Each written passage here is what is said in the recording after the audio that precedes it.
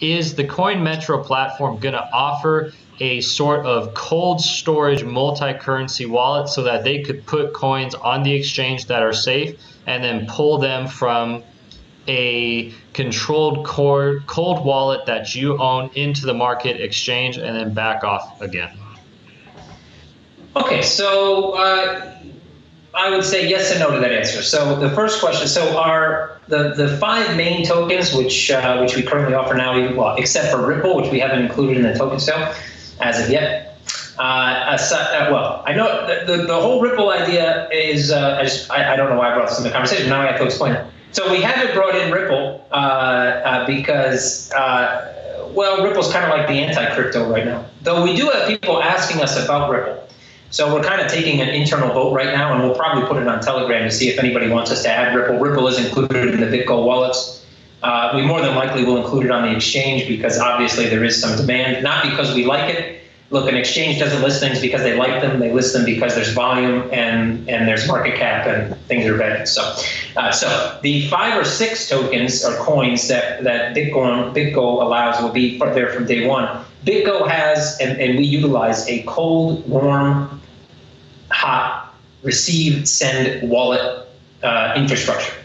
Basically, that means that we have wallets. When you send like in the token sale, for example, when you send funds, you're sending it to a specific wallet that was given to you. We are reusing Ether wallets, but we have a specific internal tag. It's just a different piece of technology.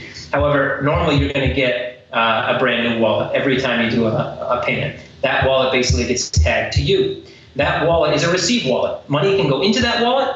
It can only leave that wallet to one other wallet, which is our warm wallet. It can't go anywhere else. So even if someone were to hack us and get our private key, the only thing they would be able to do is move those funds from the receive wallet to the warm wallet. That's it.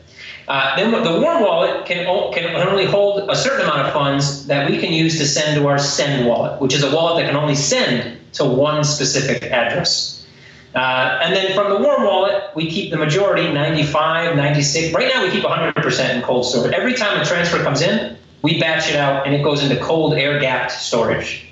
And obviously, on the exchange, you can't do that. Why? Because, well, you wouldn't have any liquidity to pay out. So the warm wallet then holds a certain percentage, and that percentage will fluctuate based on usage, but it's still a multi-signature wallet, and it can only send to a send wallet.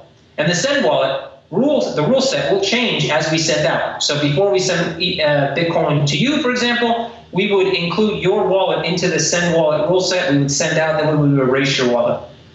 So it's a pretty complex and a pretty secure system. Now, that means that basically your funds are always in cold storage, even though it's our cold storage. Now, there is an option with the Bitcoin APIs to give cold, well, not cold, but like a warm or a receive wallet to clients. And I believe we are going to do that. It's not 100% quote unquote cold, but you can set rule sets to make sure that if anybody were to get into your account, the only place they'd be able to send that Bitcoin is to your external Bitcoin account. So they pretty much can't do a thing. Especially if you institute 2FA and voice biometrics to trade authorization, then they can't even trade. So even if they got into your account, brute force through 2FA, voice biometrics, and the other security protocols we'll have in place, they still wouldn't be able to do a thing. Now, we do have to create our own wallet system for every other coin that BitGo does not allow. So we are currently looking into the fact of how exactly we're going to do that. I think right now, I'm not going to say it's in the planning phase because it's not. We've already actually drafted out documentation. We've already began coding the base. Right now, our main team is actually focusing on the exchange, and the team that's actually doing the token sale, along with an external team, well, internal to us, but an external team from that team, will be focusing on converting that, actually this week, converting the code on a secondary server to the main wallet code. So right now, all that's kind of happening. What we're looking to do is create our own wallet infrastructure and lace that up or combine that with BitGo's. So we'll use the same cold wallet and warm wallet technology. We'll just create our own receive wallets and our own send wallets. So this way you would basically create your own wallet in our system. Now, a wallet like for your cell phone and a wallet for like an actual wallet for XCM, that's not something we actually put in the roadmap, but now we're starting to think that it might be a good idea. So we may actually add that in as well. What I can tell you is that we also are looking into get a insurance policy on our cold wallets.